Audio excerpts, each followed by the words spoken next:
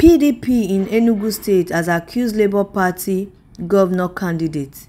Hello everyone, welcome to your favorite gist market channel where we give you the latest gist. Please subscribe, like, share and comment. PDP in Enugu State has accused Labour Party, Chudioke, Edioga and the Senate-elect in Enugu North, Okeeze, of being behind the predicament of their party candidate yesterday, Sunday, March 15. The youth disrupted Peter Umba's speech at the Ugwo di Nso annual youth Lent retreat. Umba was unable to speak at the event, which he was invited to, as the youth kept chanting Peter Obi's name.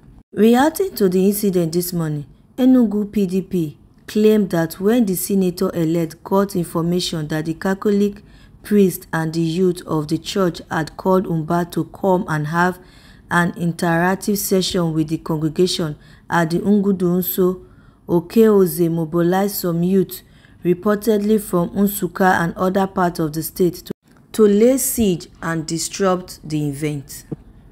And Labour Party has denied the accusation. Now wow, what is your opinion about this? Write on the comment section. Press the like button, share, subscribe, and don't forget to press the notification button. When I post, you'll be the first to be notified. Thanks for watching. Let me share.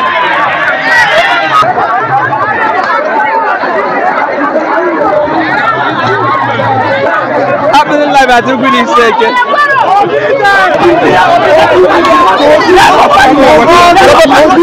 It is so unfortunate that today we were attacked by a Labour Party while we were coming to Ugwu di Nso.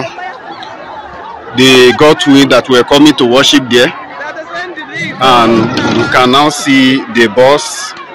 They attacked us with their thugs. They actually attacked the boss with, look at the glass, the window has been broken by the Labour Party thugs that were sent to come and disrupt worship in Ugwu di Nso here in Catholic. So you can see they did that on the roads, and they also drove inside the worship ground to incite mob action. So you can see, and when you look at even part of the vehicle was also vandalized by these criminals from Edioga and Labour Party. You can see, so you can see how they vandalized it. They were able to escape by the grace of God. So what this man said is now playing out. Ideke, Okeeze, there is going to be a do or die affair. The election is going to be a do or die affair.